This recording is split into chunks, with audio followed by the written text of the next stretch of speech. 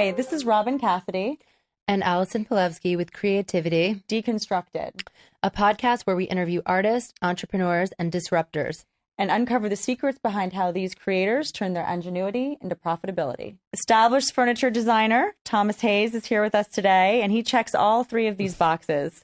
He's one part artist, going to great lengths to perfect the unique pieces he designs for his eponymous furniture line.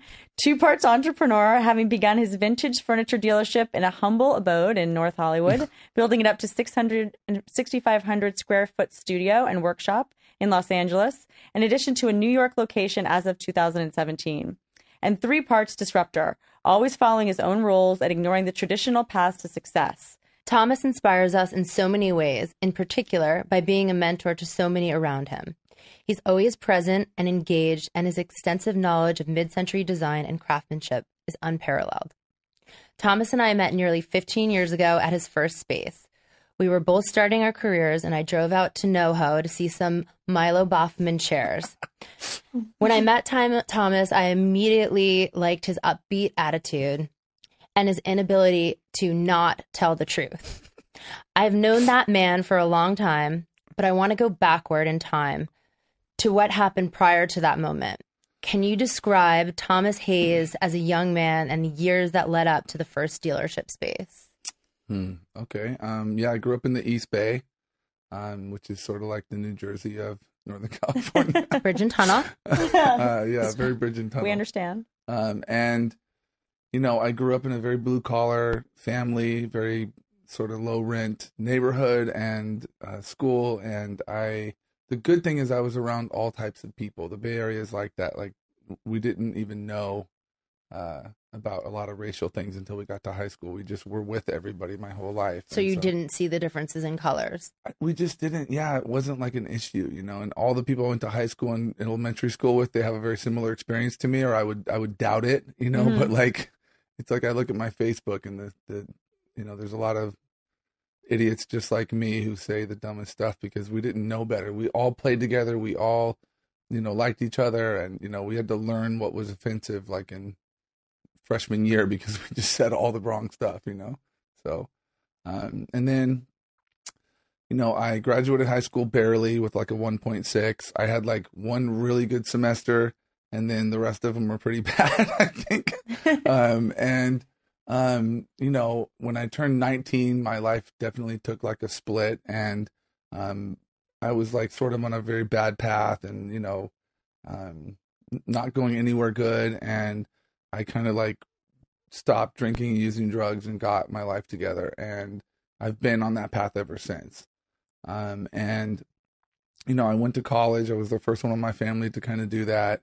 I majored in philosophy, which has nothing to do seemingly with furniture design, but I didn't know I was an artist, you know, at all for a long time. I didn't know really much about myself. I just was doing it. It's like you said, I just sort of have an attitude, a good attitude, and I just do things to my own detriment sometimes, but like, you know, I win more than I lose, so it's kind of okay to mess up a lot. But you took a lot of risks along the way. Yeah, totally. I mean, you know, I think it was Jackson Pollock. Somebody was questioning him and saying, you know, how do you paint these weird paintings with all these lines, and you know, what if you make a mistake, you know? And he said something like, you have to believe in the mistake for it to be a mistake. And that, when I heard that, it really resonated with me because it's all part of the process. It's all part of the creative journey, and it's just cumulative. It just keeps going and going and going, and everything you do wrong becomes the foundation of something you can do well and do right. And you know, my motto at the gallery, at the studio, Alison's been there, is I'm like, hey, you know what? Let's just make it wrong.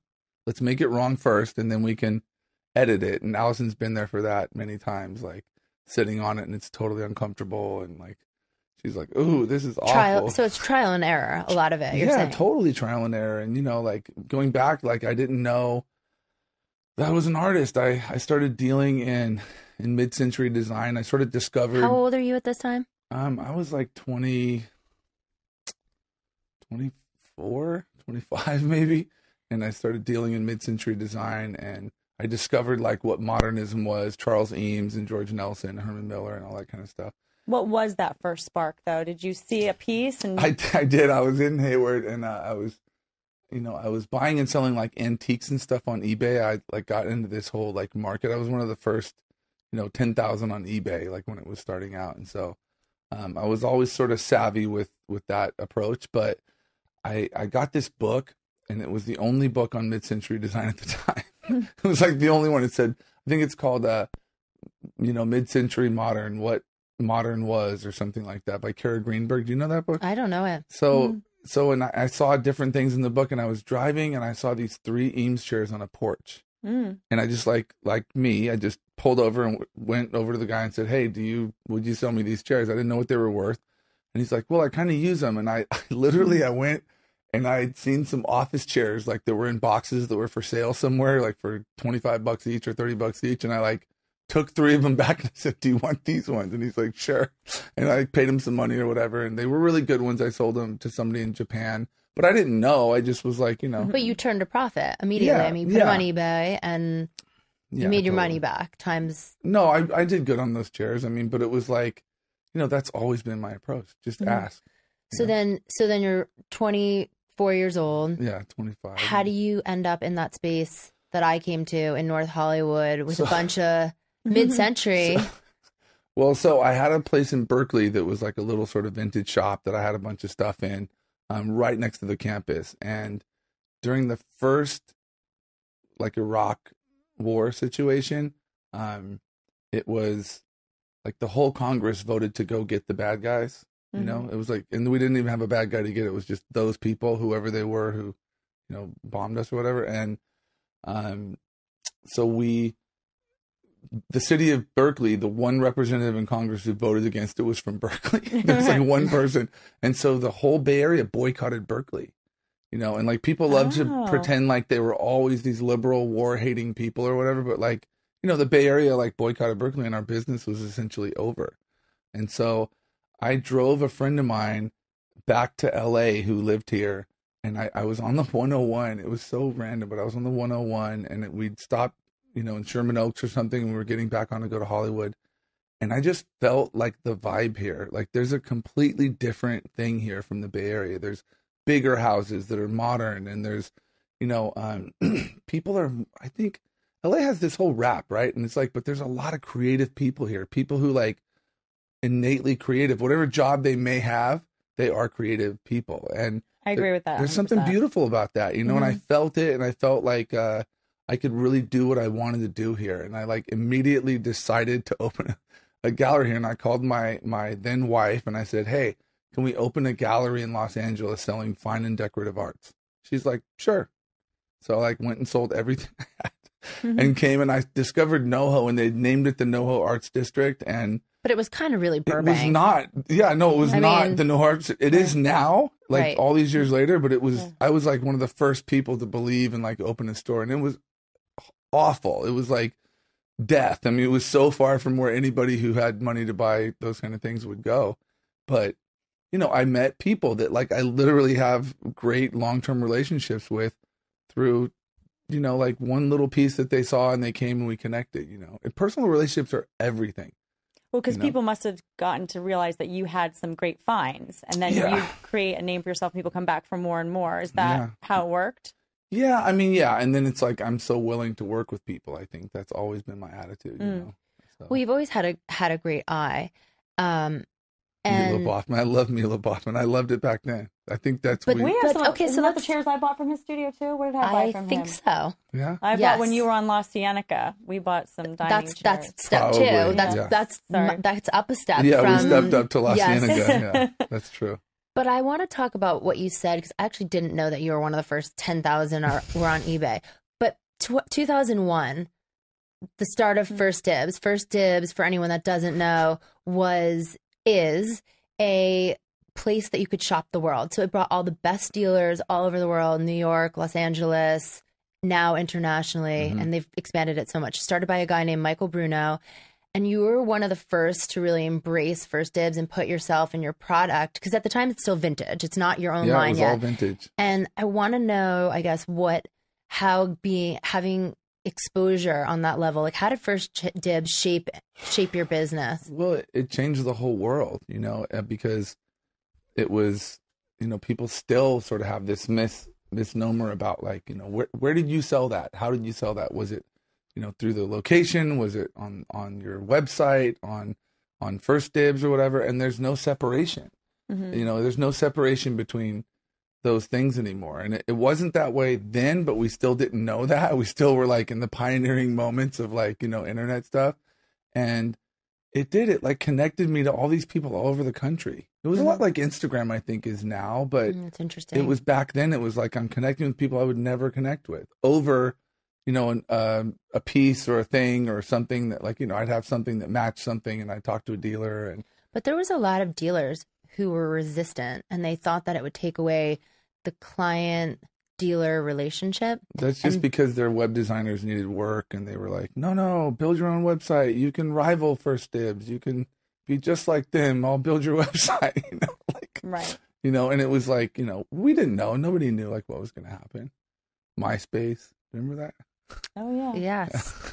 But I think for the furniture world and the design world, like First Dibs was the first to take all those people and say, we've edited, curated all of the things that, you know, you would shop the entire town for and put them in one location. And now you can put in Milo Baughman chairs, and everyone who has them in Los Angeles will show up. So you don't have to drive out to North Hollywood and then down La Cienega and down Melrose.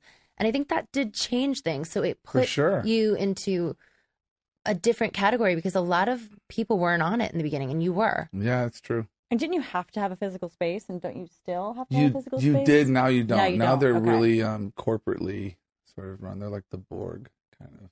Now it's more about the photography and how good the images are, right? I honestly don't.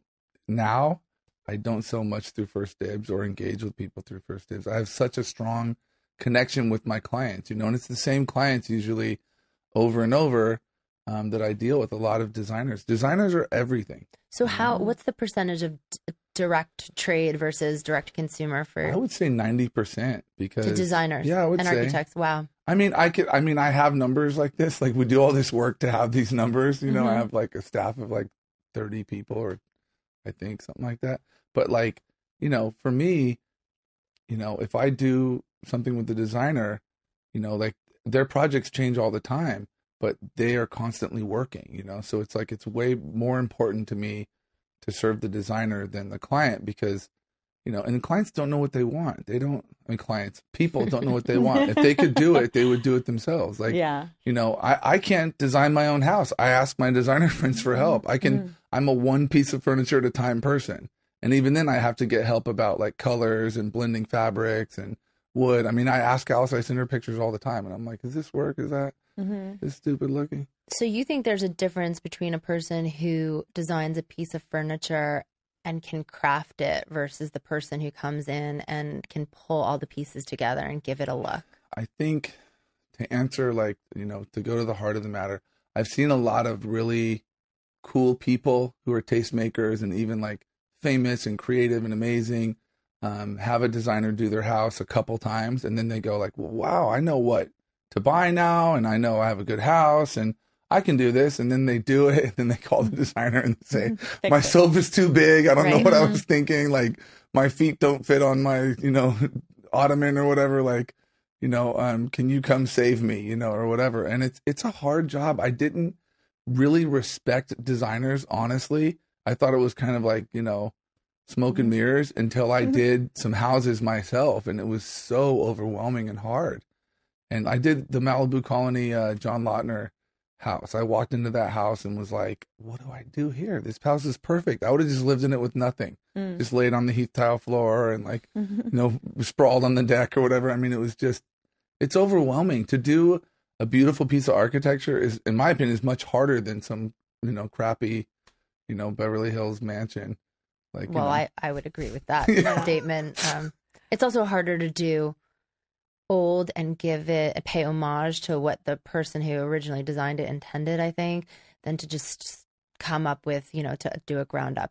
And that's what I think the difference is for me. I work with all different designers because I have a variation of pieces. Like I have so many different designs, but there's designers who curate, I think, and there's designers who just design. So how do we go from you leave the NoHo space and you end up because I think this is an important stepping stone in what you said about trial and error and learning. Really yeah. And so how do you get to La Cienega and then? So what happened was I'd always wanted to own a building, like my own building, mostly because like my grandfather had a business and it was eminent domain, and like he was in his 80s and he couldn't like start a new business. And I thought that's like really sad that, you know, I wanted to own my own space. I wanted it to be mine and to create it. But I didn't think I could do it, right? And so I found a space. Patrick Dragonette was in the space, and he was moving across the street. Yeah. So we found a space, and we had like sort of retreated to our warehouse in NoHo, and we were selling out of the warehouse, even though we were supposed to have a physical space. We were already on first dibs, so nobody like knew. And then we like got this space opened there, and it was really good. And we had like foot traffic and people come in. And then Kelly Wursler bought the building on the corner, the Craig Elwood building, and called us and said, you know, I want to rent you my upstairs, which is like the 6,000 square foot space. Beautiful space. Even though it's upstairs, it's just like a beautiful space, right? And then she's really amazing. I love her a lot. And so I called my accountant, who is just an absolute amazing person, and he like drove right out, had a big old file, you know, thing of all of our numbers and stuff.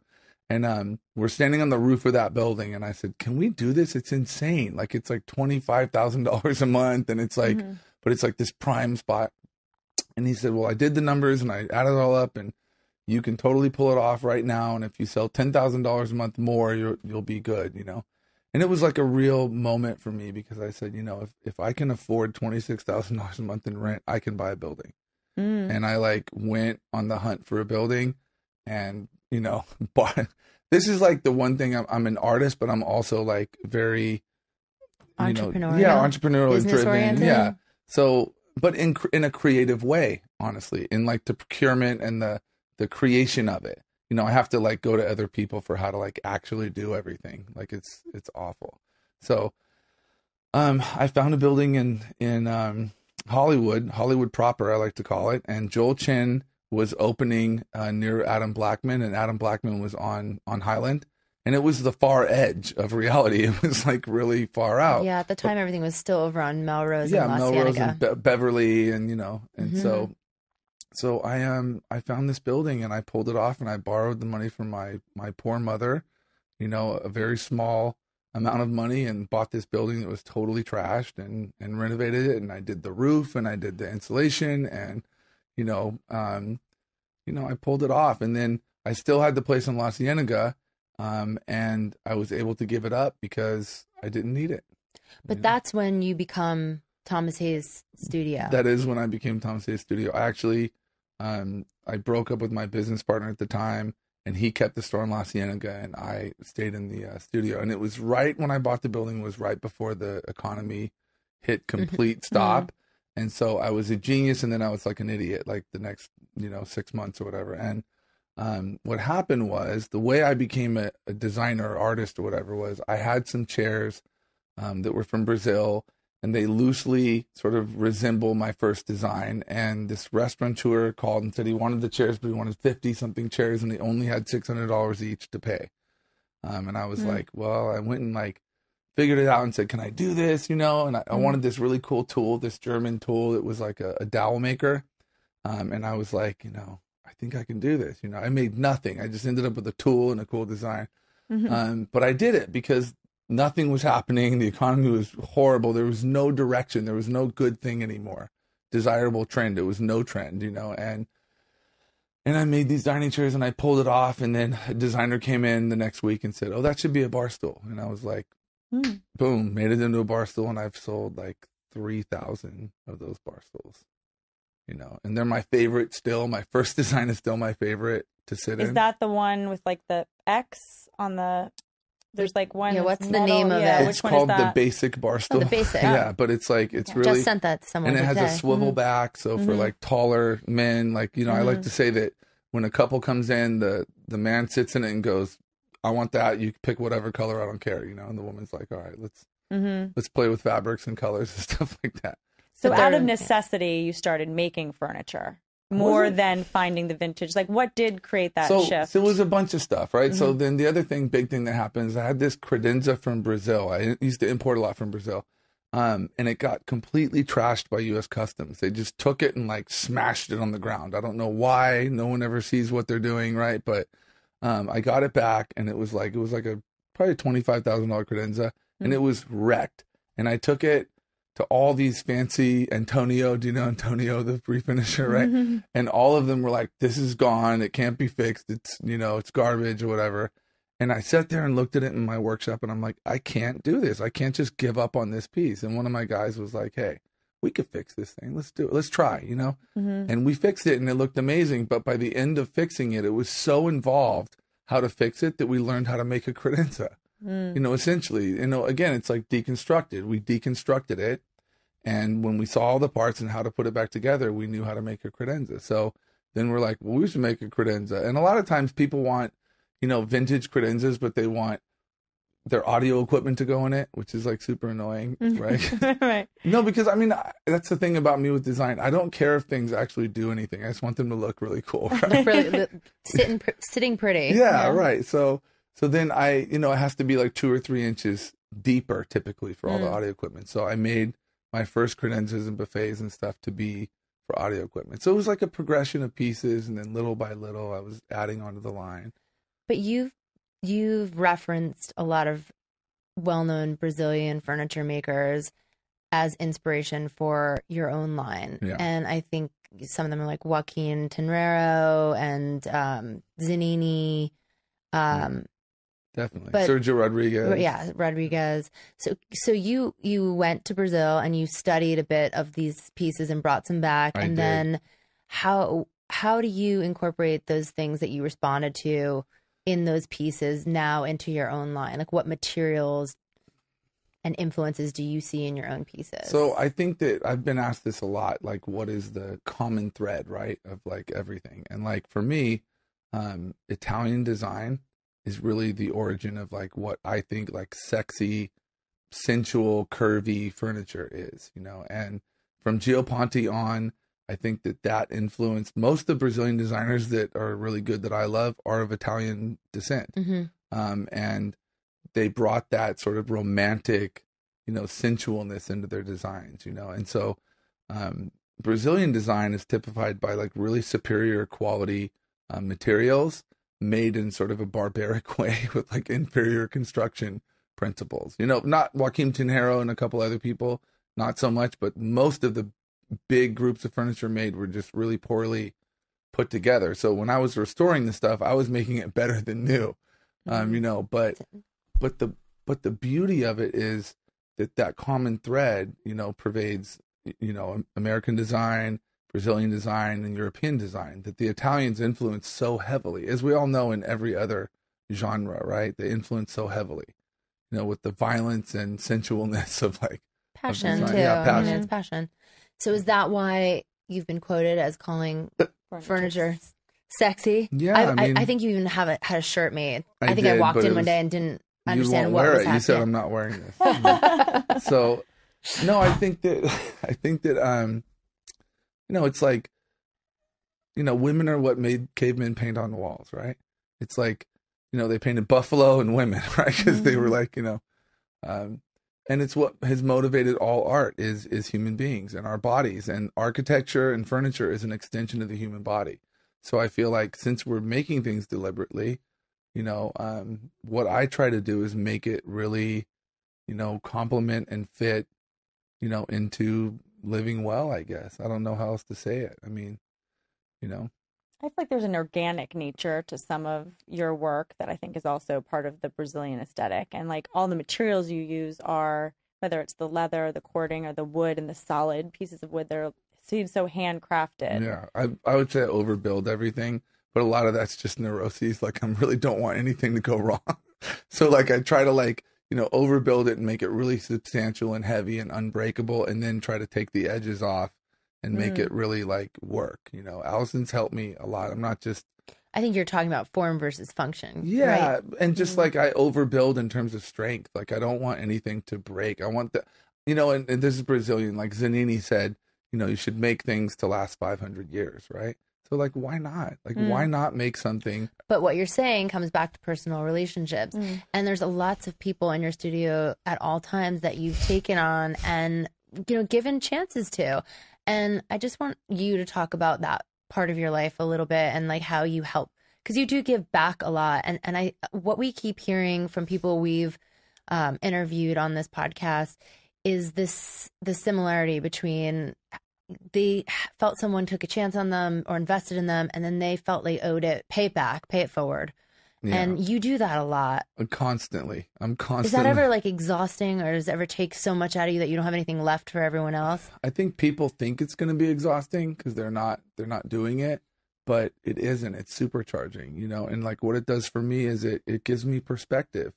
Like, you know, I can't have, when I'm selling $3,600 bar stools to people, like that's not real. Humans can't afford $3,600 bar stools. It's people who have done really well in life only, you know, and with their interior designers. It's not like some guy's working. He's like, you know, I really love that bar stool. I'm going to have it in my house in Burbank. It's not going to happen, you know. So when I get in these situations and I'm dealing with these difficult clients who like, oh, it's supposed to be 1 inch shorter or taller or whatever, and it's already shipped to New York, I have to have perspective. I have to not take myself so seriously. I have to remember that, like, I'm not Picasso. I'm like making things for people. I'm lucky and I'm fortunate.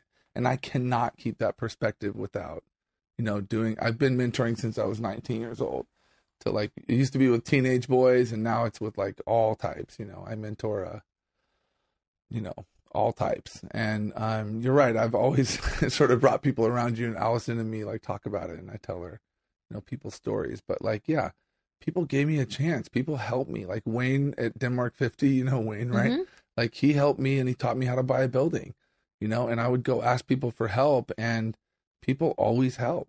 You know, when the economy was really bad, like, and I was losing money, like Bank of America was like, you know, coming after me, and they wanted their credit line paid off. And like the guy who was calling me, I'm like, man, can you help me out, bro? Can you like help me with this? I don't know what to do. And he's like, nobody's ever asked me that, you know? And so because of that, I've learned how to be that way and how to ask for help.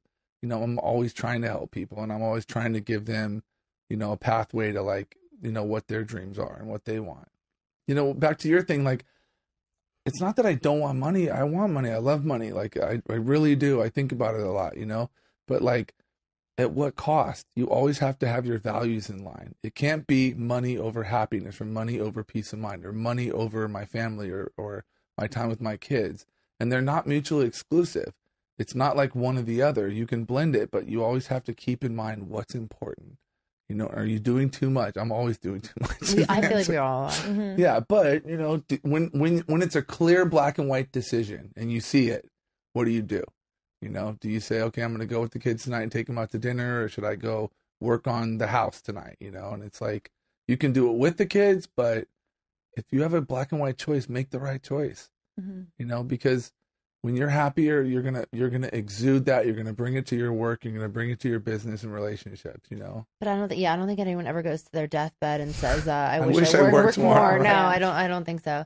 Yeah. But you know what's interesting is like you're selling to like the 0.001%, right? I mean, you really are. No, what you've said is that your world, like your exposure is to your studio sort of lives in this bubble. Well, so I think the 0.02%. I think the 2%, if you look at the graph, they have some millions, you know? It's like, it's not as bad as you think, you know? Right. But anyway, no, you're right. Like, yeah, it's true. It's true. So it's kind of a strange world that you live in. Yeah, but you know what? Inside the studio of Thomas Hayes. I meet some cool people, man. I meet some people that just happen to have made it, you know, that I relate with, that were creative and innovative and pursued their dreams, and it worked out. So it's not all like pain in the ass hedge fund. What about celebrities? Soulless. What about celebrities? Come on, we know you've worked. Let's hear the celebrity story. I hate talking about celebrities. I mean, look, I'll tell you a good celebrity story. I mean, there's a lot of good celebrity stories, but they're not all bad people. But, you know, a woman came in one time, and I had a prejudgment of like, oh, she's this blonde actress, like dumb, like whatever, you know, and she was incredibly knowledgeable about materials and about design, and she was like in her late 20s. I was like blown away, right? And she like called her husband and was like, "It's my furniture soulmate," you know, and was like, you know, and it was Blake Lively, Mm-hmm. whose mom was an interior designer in Burbank, right? And so like she grew up around interior design and she knows all about it, but like you never know with celebrities like what they're like until you meet them, and you never can tell from people's online or you know on screen behavior like how they're gonna be, how much class they have. So is there like a particular piece of furniture that you're most proud of, or you feel like brings in different elements of what you've learned from the start of your career to now, whether it be like, oh, this material works on that, or is there anything you love or that you put in your own house that you covet? For sure. Yeah, I mean, I have the basics in my house because they're so comfortable, and you can make the color of the wood and the fabric anything you want. But like this bar stool that's in this wine cellar, I did with Elizabeth Law and Oz Architects and Inga Riemann. It's named the Inga stool. And it was. You always name your pieces after. Yeah, I try to name my pieces after the people I'm doing them with. But they came to me and said, "We have this special house. It's a you know, I guess it was a Paul Williams house, but they tore it down and then rebuilt it. I mean, and it's a beautiful home, and the wine cellar is massive, and the architect was just amazing to work with. And they were like, we have this amount of time, we need these 8 stools, and it was a brand new design, and it was so much fun to do with them. And so for me, like it's the product of all of our efforts and editing and reworking it and trying to do it again and again, and like. So I'm really proud of it, and I'm proud of like the relationship because it came from my relationship with Law, and then she partnered with them, and they ended up doing this like amazing house, and to be a part of it is really fun. And then I have that design now, and I've already sold a bunch of them. That was only like 6 months ago. Right. So the collaboration thing is it just the lives most on. rewarding. It lives on, and then it has a story and an origin and a purpose, but then it works to solve other people's problems too. So. Well, what do you hope for your designs for the future? I've always said if I got $10 million today, someone was like, here's $10 million, what are you going to do? I would do exactly what I'm doing now. Mm-hmm. It wouldn't change. God, there's not a lot of people that could say that. Yeah. I mean, I would treat the people that work for me a little bit better probably, or I would like give them, try to help them with stuff that they're doing in their lives or buying houses or whatever, which, but I wouldn't live differently. I wouldn't like go out and buy a Ferrari, nothing against guys who like Porsches or anything, but like, I drive the car I like. I have an old truck, So you're kind of in like a state of happiness. It's so unusual. I mean, I have conflict and problems. I go to therapy tomorrow morning at 9:30. Like I definitely do. But like when it comes to like being actualized or like my life, like I love what I do. I love what I do. I love creating the business. I love refining it. I just want to make it better for everyone involved. I feel most happy when the people around me are happy and comfortable too. And it's like that at my place, the people are really great. They order groceries, and we make like a little family. I made chicken soup today for Jake Arnold actually, because he was sick at home, and I like made a big pot of chicken soup, and everyone ate chicken soup, and I took him some on the way here. That's very kind. That is very kind. He's he was really sick. We had an appointment to design 3 new pieces, and we've been trying to get together for months and months, and I was just like, this poor guy's missing this appointment, and I can make chicken soup. I mean, that's pretty amazing. That's nice. Not just for pretty girls, I don't want to discriminate. I've never gotten chicken soup from you, so you must be talking about you. All right, so wait, can I just go back to one more thing, and back to the furniture origin of how, obviously, you had found this way to buy and sell furniture and make money first on eBay and then in your studio. But how did you fall in love with making furniture, like the art of that? Can you tell us what you love about it? From day one, I remember I got some Danish modern teak chairs, right? And, this is back in Berkeley. Mm-hmm. And I was like, how do I clean these up? And how do I fix them? And how do I make them look better? So that desire to make things look better or look like they originally looked is what translated into my design ability. It wasn't that I wanted to make things. It was just, I was so engrossed in the nitty gritty, how things are made and why they're this way and why is this design good. And like, I know a lot about design, about, vintage design, but it's a whole hands-on approach.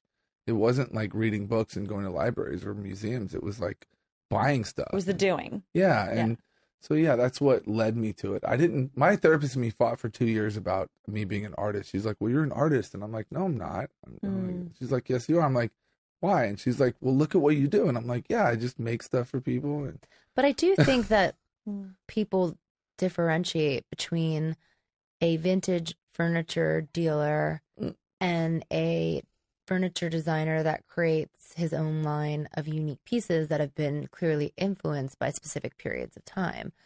And I think there must have been a pivotal moment, and maybe it was what you talked about earlier with, making the chairs, but when you turned from being a dealer into an artist, they're different. Yeah, no, definitely. Now I don't sell any vintage anymore. I like buy stuff that I don't even have anything to do with because I just love it and I'll have it or whatever. But I don't even remember selling a vintage piece. But you probably make more money on perfecting like your chairs and then selling them over and over, even if you have to make small tweaks on them, right? Yeah, for sure. It's units sold at the end of the day. Yeah, no, it is. And it's way more rewarding to make my own things, I think.